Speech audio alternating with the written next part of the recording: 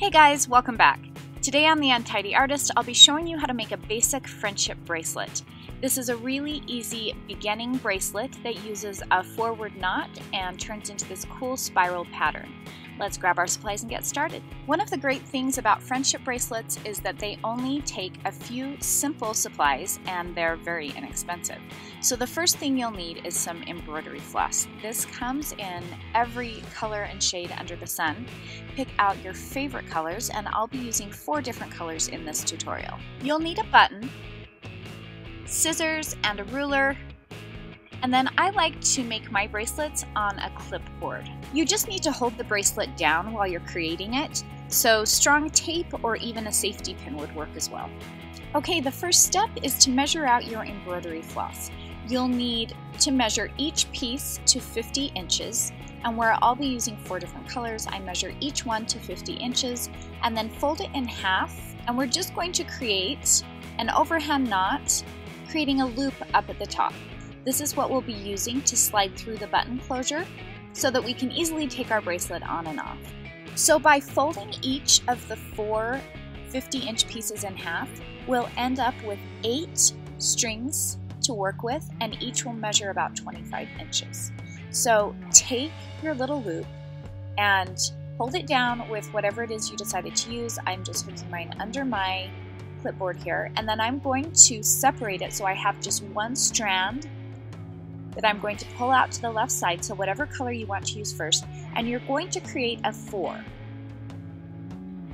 like forward knots by pulling the string to the left and then take it across and over the top the group of strings on the right, creating a 4, and then holding the group of strings on the right, take the end up through the hole and slide the knot up to the top, creating your first knot. So create a 4 by taking your string on the left to the left at an angle, across your group of strings, through the hole, and sliding the knot up.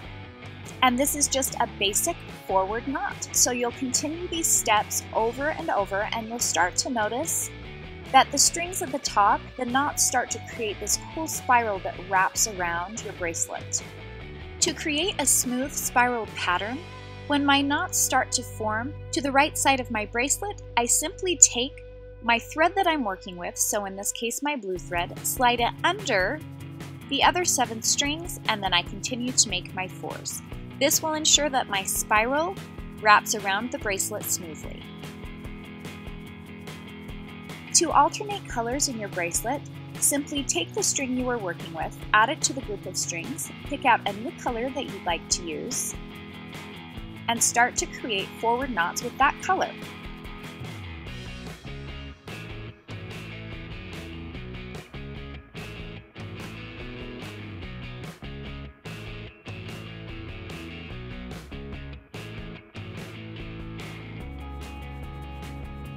You want to make sure that your knots slide evenly to the top of your bracelet. Continue alternating colors in whatever pattern you'd like, and you just follow these steps until you get the bracelet to the length that you need.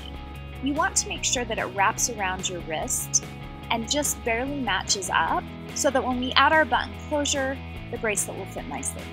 Once your bracelet is the length that you'd like it to be, knot off the end with a simple overhand knot, and then pick out 2 of your strings, and we're going to loop these through the holes on the button. So 1 string through each hole, pull it snug down to the top of your bracelet, and then using the 2 strings, tie a square knot. So left over right, and then right over left. We're just securing our button to the end of the bracelet so that we can take our bracelet on and off.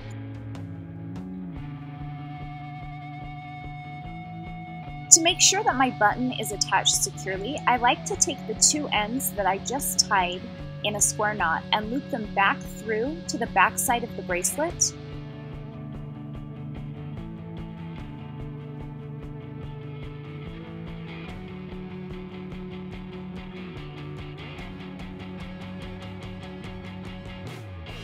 Once you have the 2 strings threaded to the back of the button again, tie it off in 2 square knots.